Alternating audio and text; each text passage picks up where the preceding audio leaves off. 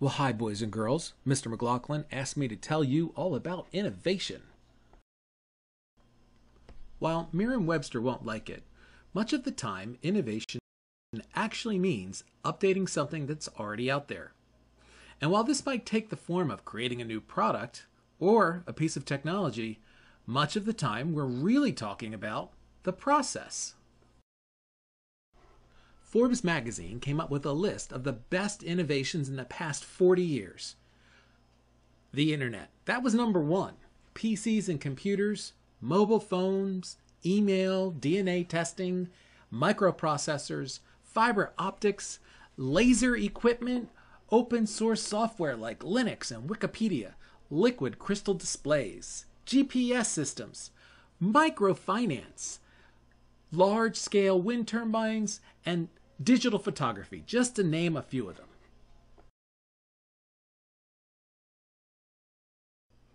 So this is what innovation looks like. This year, you, Mr. McLaughlin, and sometimes me, will be exploring all the different facets of innovation. How do we innovate? What kinds of things can we come up with? And can we create? What things have other people come up with? What things might we see in the future? So this course is all about having some fun and learning some things. Mr. McLaughlin, take it away.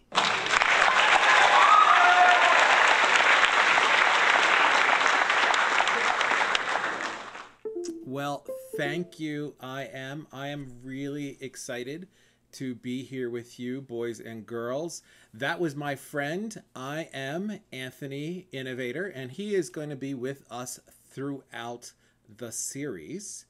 Today, we are going to take a look at Zoom, and we are going to figure out how to use Zoom to communicate. That is our first innovation. Figured our first innovation is something that we're using this year.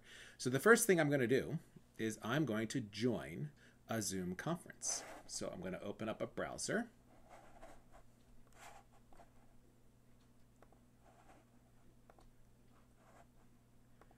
And we're going to go to the correct website.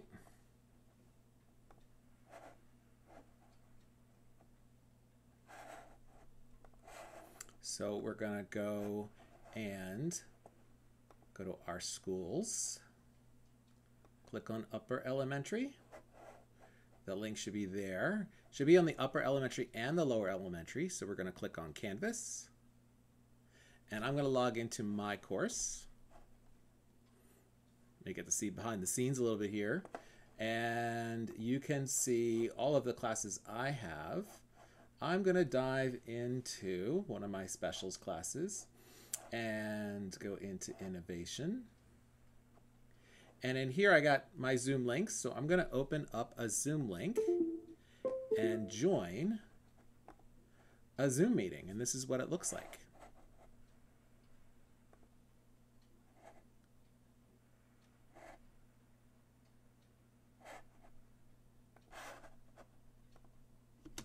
Hey, does anybody know how to excited to be here. That's great. Thank you.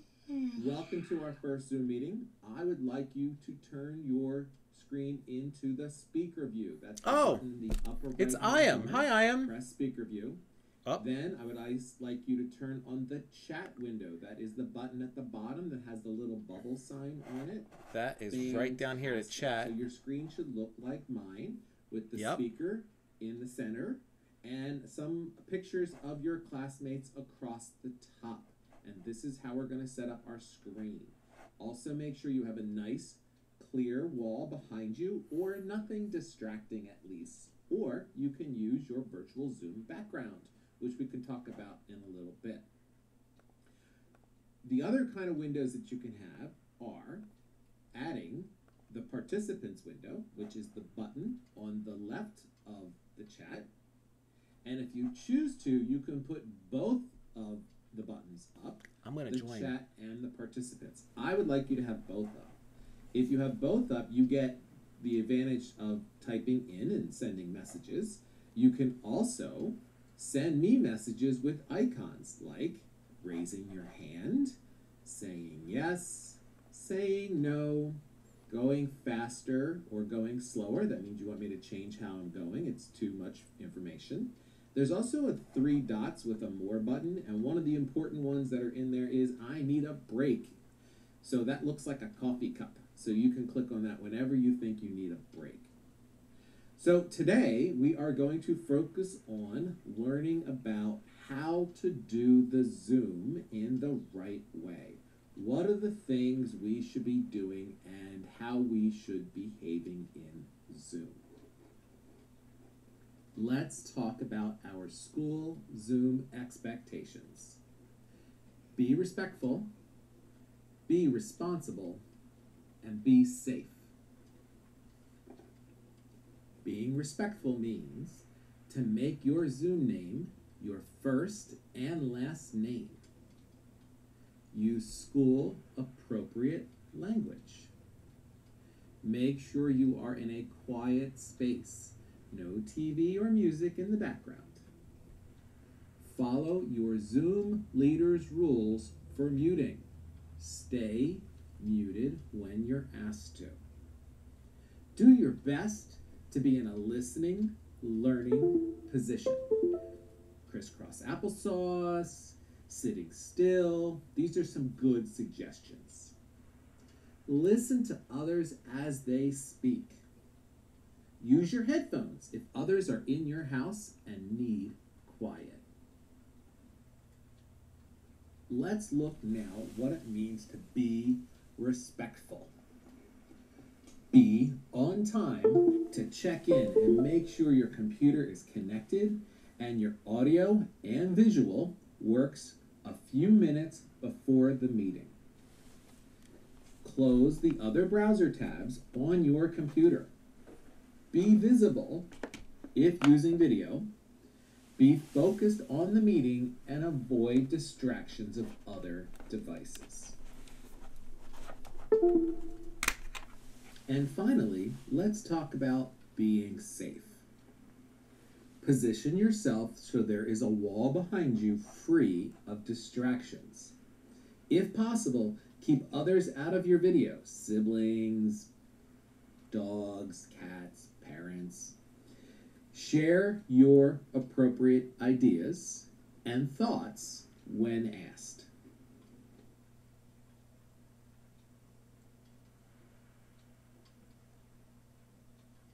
So now I'm going to turn this over to Mr. McLaughlin, and he's going to talk to you about some of the other innovative features that we can find in Zoom. See you shortly. Oh, thanks. That was Ima, and like I said, Ima's going to be with us throughout our presentation. I am really, really happy that we could talk about Zoom today. And one of the things that you might notice is that Ima and I both had a virtual background.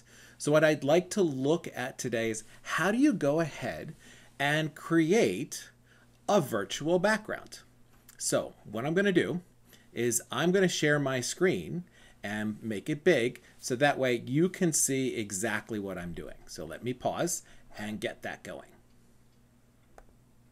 So the first thing I wanted to talk about were the 3 buttons that we use the most at the bottom of the screen.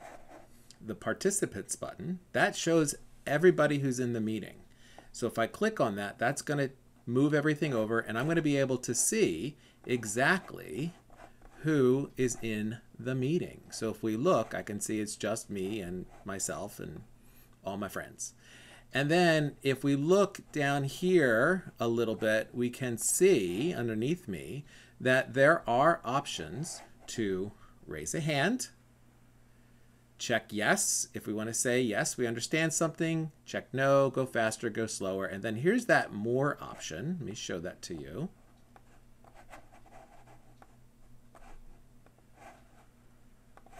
So when I click more, I have the option of doing a thumbs down or a thumbs up. I can clap.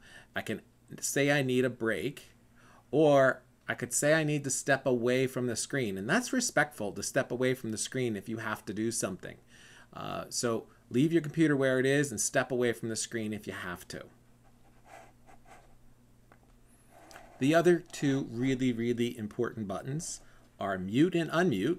This unmutes the screen so people can hear what you're saying. And then this starts and stops your video. So when you start and stop your video, this will put up a picture of either your name or a picture of you if you've changed your profile picture. And I'll show you how to do that. But if you change your profile picture, you have to make sure it is school appropriate. It should be a picture of you, or it should be just a simple picture that says your name or that says what class you're in. Nothing that is going to be school inappropriate. So we want to make sure that we're still showing that respect.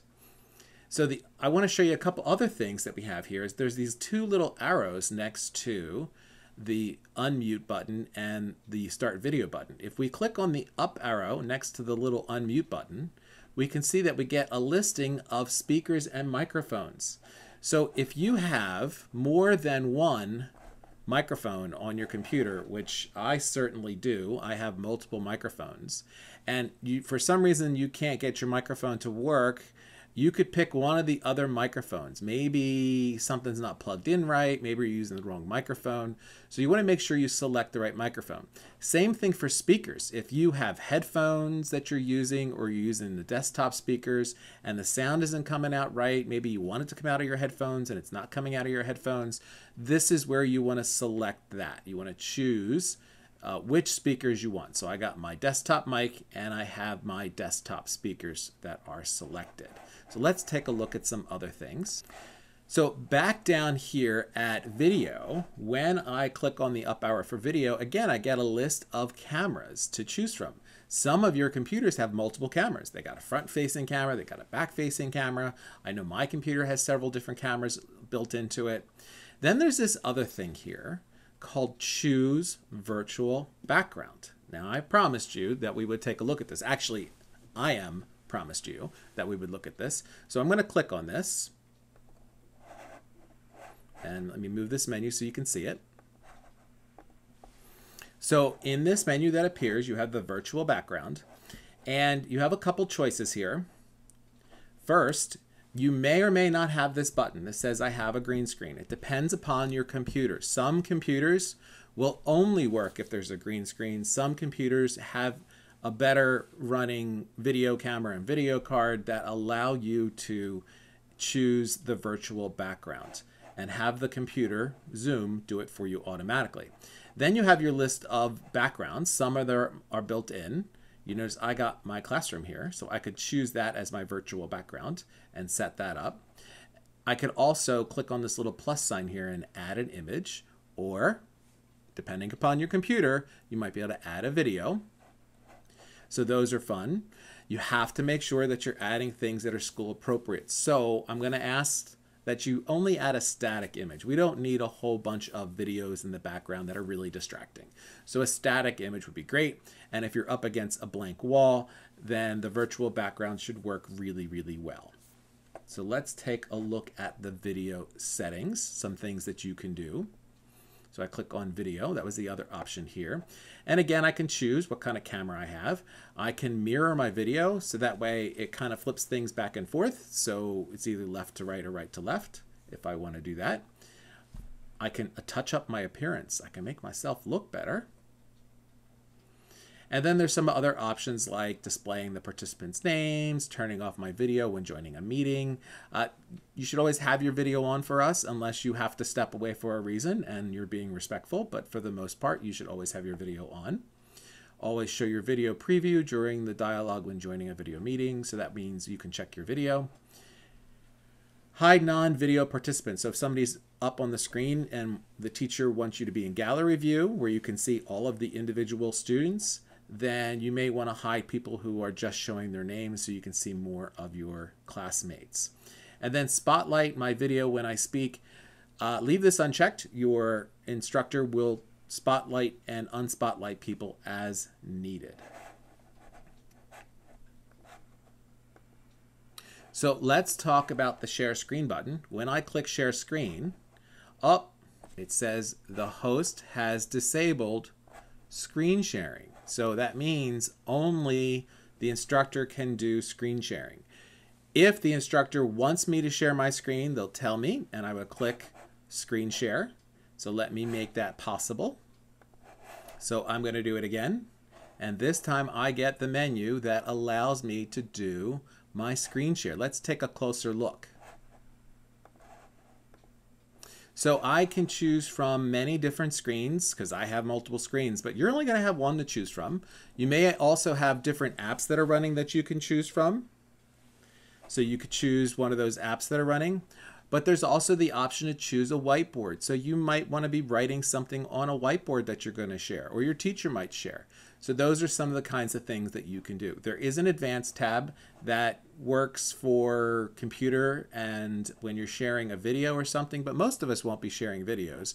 But if you are sharing a video, maybe you did a project and you're going to share a video, you have to make sure you share the computer sound. There's a little checkbox there. So we would share the computer sound. Okay. Let's talk about the chat box. So down here is the chat box that you can type message into. So I'm going to type in hello.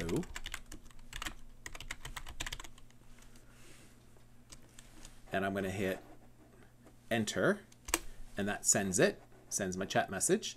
I can, if it's enabled, in other words, if your instructor wants you to do this, we can send files, and you can click on that, and then you can browse for a file that you want to send.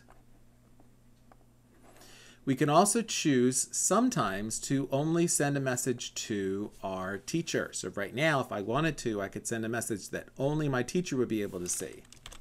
Hello, Mr. McLaughlin.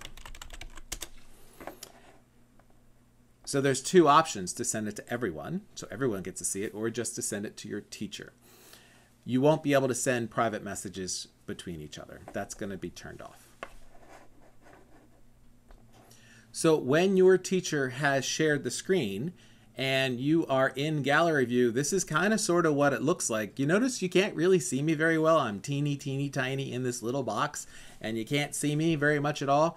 We want you to be able to see your teacher, so we want to make sure that we are clicking on the speaker view.